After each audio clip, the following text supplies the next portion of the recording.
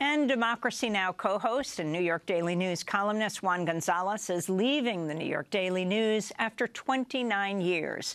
New York City Mayor Bill de Blasio tweeted, quote, "We'll miss hearing Juan González's loud voice for the workers in the New York Daily News. We hope to keep hearing it elsewhere." Former Village Voice reporter Tom Robbins tweeted, quote, "The great Juan González, the best voice in the Daily News these past 29 years, headed out the door."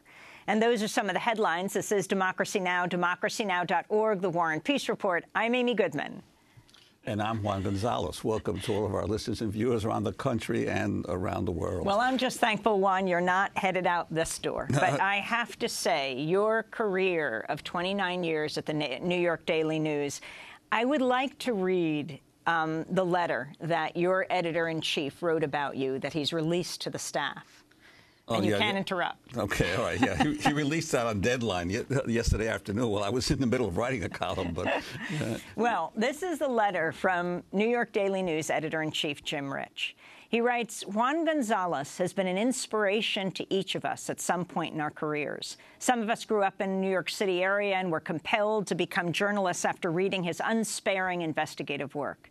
Some of us have stood shoulder to shoulder with him as he covered with unmatched grace and integrity many of the most important or harrowing stories in the city's history.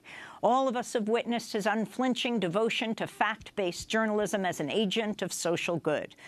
Juan's accomplishments are too long to list here, but a few must be noted," says the head of the New York Daily News. He writes, "He won his first George Polk Award for commentary in 1998.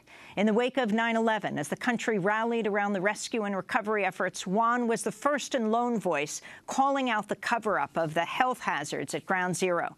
His courage to stand in the face of both local and national political power was unmatched, and his reporting, as history has shown, was dead on. His investigation into the 2006 shooting of Sean Bell helped disrupt the NYPD's narrative of the incident and led to a more complete telling of the facts while shedding light on institutional misdeeds in the police department that still resonates.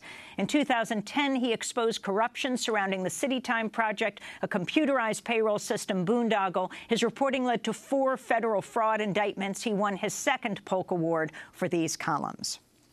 And then he goes on to say just one of these stories is enough to cement a journalist's career. Having them all and countless others makes you a legend. And that's what Juan González is, a legend who set his powerful, intelligent, compassionate voice on a 29-year course at the Daily News, standing up to every bully that came his way in his relentless assault on justice. A man of untiring energy, Juan and a co-author also published a seminal book, News for All the People, the epic story of race in the American media. The magnitude of Juan's work and importance to this newspaper and the city cannot be overstated, which is why it is difficult for me to tell you that he's decided to take a half step into retirement and will be leaving us as a full columnist at the end of April.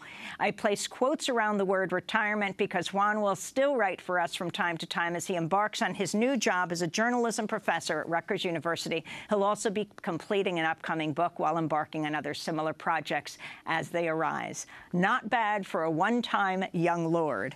Please join me in letting Juan know how much we appreciate him and, more importantly, how much we will miss him. There will never be another like him, and it's been an honor to share the same newsroom with him. Again, those are the words of the Daily News editor-in-chief, Jim Rich, about Juan González, who's leaving the New York Daily News after 29 years. Juan, congratulations for an astounding career. Well, thanks, Amy. But you know it's time to leave when the people who are your bosses are telling you they were inspired to get involved in the profession because of you.